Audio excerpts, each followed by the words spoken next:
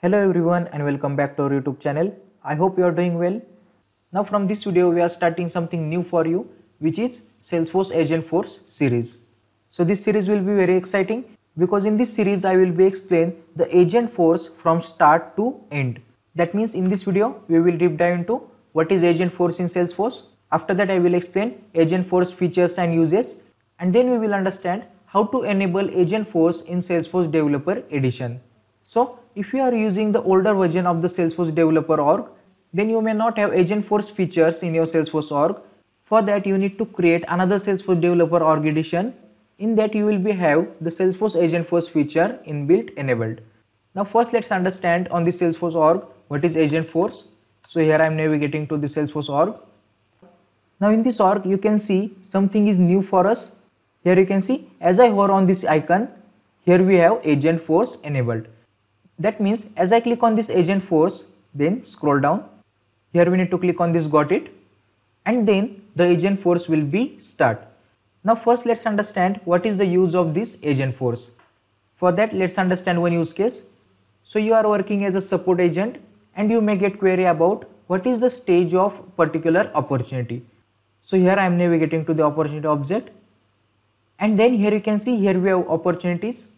So let me change the list view. As I select the all opportunities, so here we have different opportunities and I want to know the account name and stage of particular opportunity. So let's say here I am selecting this opportunity, and now when you get the query, so instead of navigating on that particular object, so here I am providing the prompt to the agent. Give me the account name and the opportunity stage of, and now here we need to paste the opportunity name, opportunity,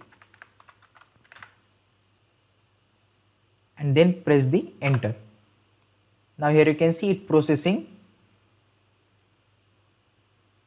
After processing, the agent will give you response. Now here you can see the details. The account name associated with Edge SLA opportunity is Edge Communications. Now here you can see here we have Edge SLA opportunity name, then the account is Edge Communication, and then the opportunity stage is closed won. Now as I open this opportunity, so click on the details, and now here you can see the opportunity stage is closed won. So like this, there are multiple uses of the Agentforce in Salesforce. Now let's navigate to the PPT. There I will be explain what is Agentforce, then their features and uses, and then we will see how we can enable the Agentforce in Salesforce Developer Edition. Before moving ahead, here is a very big announcement for the Salesforce geekers. We recently launched a Salesforce admin training course. In that, we explain every concept in a simple and easy to understand way, so you can learn step by step with the confidence. So this course is for beginner to the advanced level. In that we have covered 10 modules. You will get lifetime access. So here you can see, here we have covered 10 modules: introduction to Salesforce, Salesforce navigation and setup. After that, Salesforce user management. Then we also have covered Salesforce apps, object and tabs. After that, the Salesforce fields and formulas, UI customization in Salesforce. After that, Salesforce reports and dashboards, Salesforce data management and Salesforce flows. So in this course we have covered everything from beginner to the advanced level. So if you are serious about launching your Salesforce career, check out the course now. We have provided the link in the description box. You can go through it. Now let's jump to the topic. Now let's move to our topic. So first we will understand what is Agentforce in Salesforce. In this simple word, the Agentforce is AI for Salesforce. That means whatever the information you want to search, you can give the prompt to the agent, and that agent will display the information or the response whatever they have information in the Salesforce org. Now let's understand these points. The Agentforce is an advanced AI tool designed to create and manage tasks automatically. Then it understands the process information and communicate naturally with the users. That means again let's navigate to the Salesforce org. Now here when I given the prompt to the agent, here you can see give me the account name and the opportunity stage of Edge SLA opportunity. So here I didn't use any programmatical language or the what we can say any search language. Instead of that, here I have used the human speech natural language. That means the agent can communicate naturally with the users. After that, in the Agentforce, we can deploy AI agents in the Salesforce org or an external website. So this agent is an internal agent. That means this agent we have deployed in the Salesforce org. Then what is meant by external site? So here I am opening the Salesforce help.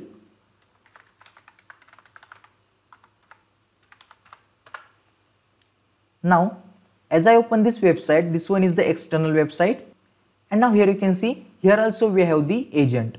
Now, this agent is external agent. That means whatever the agent we deployed to the external websites, that agents are called external agents. And whatever the agents we deploy in the Salesforce org, this agent only can use the Salesforce users. And the external website agents is for the external customers. Now, let's navigate to the PPT. So the Agentforce responds to queries and the request in language inspired by human speech and provide relevant response based on the company information. So we have seen the human speech language. Now here you can see it provides the response based on the company information. That means while creating and deploying the agent, we give the proper information and the agent can use only those information to give the output or provide the response. Now let's understand the feature and uses of the Agentforce. So here the first use of Agentforce, it summarizes the Salesforce records including standard and custom objects by retrieving relevant data. So here we have seen on the Salesforce org, it summarized the details and gave as a response. It used the pre-built email template to interact with customers. Now when we create and deploy the agent, at that time I will explain how we can use the pre-built email template to interact with customers. For that we need to create the email prompt template in Salesforce and then we can assign that template to the agent so that whenever we give prompt to create the email, the agent will create automated email and send to the users or customers. Now let's check for the standard agent.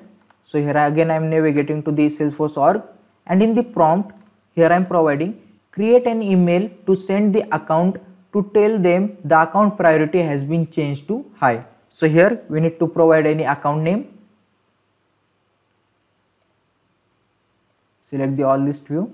Here I am selecting the Salesforce account and then after the account here I am providing the account name and then press the enter key. So it is showing working on it.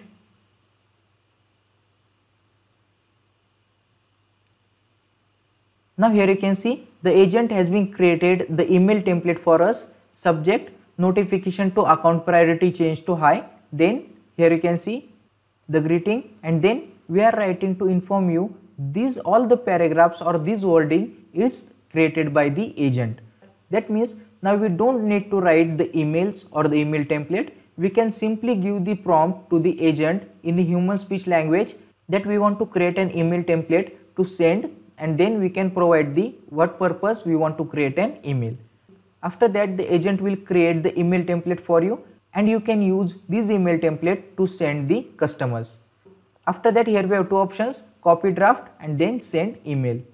If you want to modify this email, you can click on this copy draft and if you want to send the email directly, then you can click on this send email.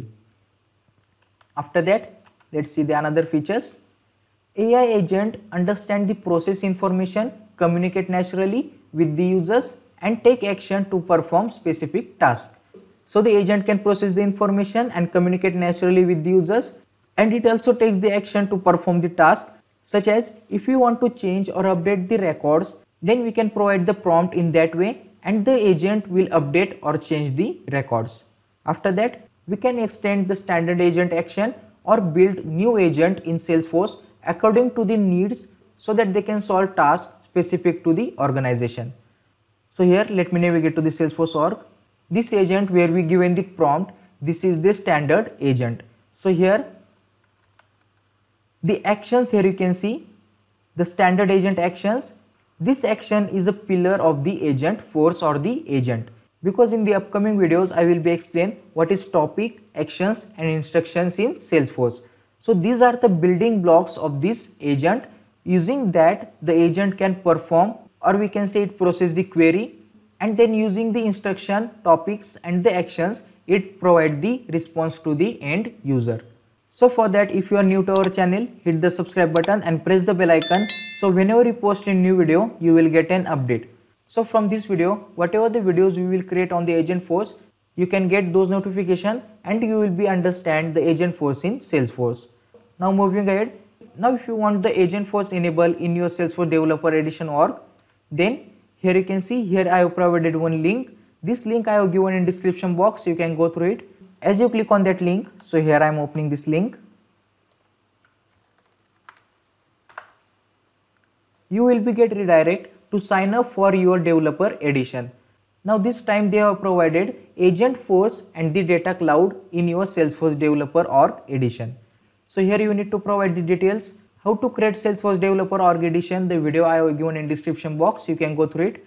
So that UI will be different, but the information that you need to provide, that information will be same. So referring that video, you can create Salesforce Developer org edition, and there you will have the Agentforce included in Salesforce.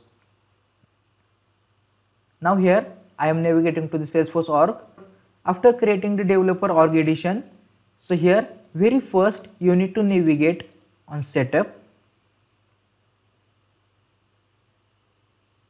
In the quick find, you need to search for Einstein setup. Here you can see under the Einstein generative AI, here we have Einstein setup, click on it. Let me close this one. Now very first here you need to turn on the Einstein. So here after enabling the Einstein, again in the quick find you need to search for agents, and then here you can see under the Agentforce Studio, here we have agents, click on it, and then as you scroll down, here you can see enable the Agentforce default agent. That means this one is the Salesforce agent, or we can say Agentforce agent. Now as you enable this agent, in the agent name you will be see Agentforce default, type of employee and then description. So in this way we can enable the Agentforce in Salesforce. Now after enabling the Agentforce, we need to activate it. For that here you need to click on this Agentforce.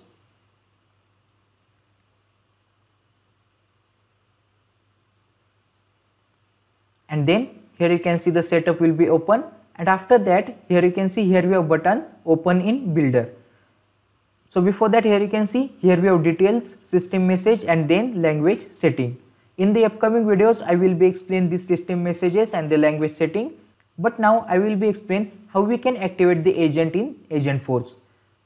So here I am clicking on open in builder.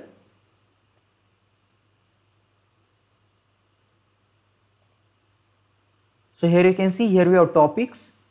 In the standard agent we have two topics. As I click on these topics, after opening the topics, here you can see the name and API name. After that here we have instruction, and then in the another tab here you can see this topics actions. As I click on these actions, so here we have multiple actions related to this particular topic. Now one topic can have multiple instructions and then actions. So let me close this one. Now here you can see here we have deactivate button. That means I already activated this agent. Now to activate the agent, here you need to click on this activate button. So let me deactivate the agent.